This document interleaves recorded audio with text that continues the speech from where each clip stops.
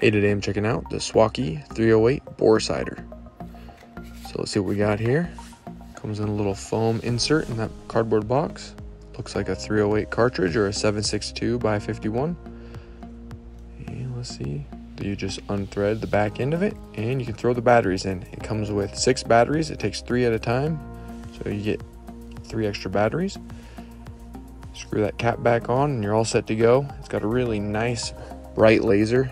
This is really important, so you're able to put it in your rifle, inside it out. And I'm going to throw it in this PTR rifle here. So open up the chamber and I just take my fingers and push that down right into the chamber.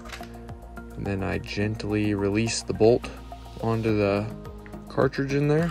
Make sure it has a nice tight lockup. I don't just slam it forward in there. You can see that laser pointing right through the bore of the barrel. So this is great.